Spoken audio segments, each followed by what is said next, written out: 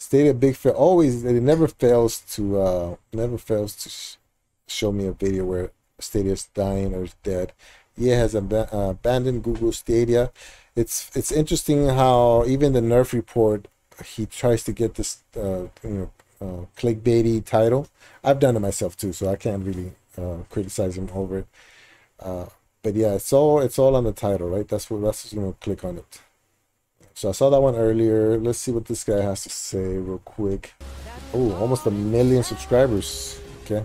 Hello, everybody. Welcome back to another episode of 5 Minute Gaming News, the show that may or may not be 5 minutes. Today in the news, cloud gaming.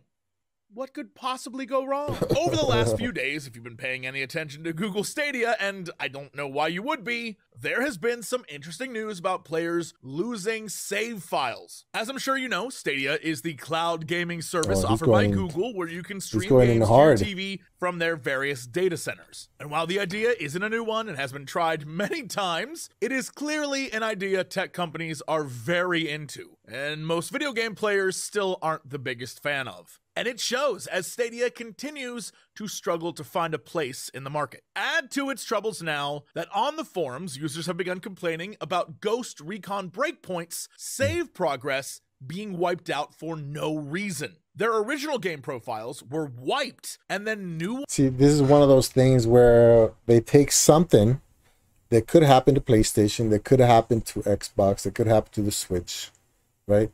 But because it happened to Stadia, even though it was a Ubisoft issue, I mean, they just go in hard. Like, this is the proof that I needed. This is what I needed to prove to my 1 million subscribers that cloud gaming is not the way to go. Ones were created, and I know for most of you that probably sounds like a horror story, right? Because if you're like me and you play a lot of RPGs, I'm sure you've had days have gone by and no fix has been found. Okay, I guess that was it for the Stadia. I mean, I can't really blame this guy because I have a friend who's actually going to babysit my daughters tomorrow, since both me and my wife are working. He has Stadia Pro because I kind of recommended him, and then sometimes I want to play with him, so he hasn't really canceled it but he doesn't really play it. He's not excited about it. I got another friend who has a PS5, and I was like, hey man, we should play one of these. And his comment was like, he said, well, whenever you get a real gaming system, call me up. I'm like, okay. So I guess if you're old school, that's just gonna be your thoughts. Nobody's gonna change your mind until more and more people are playing it.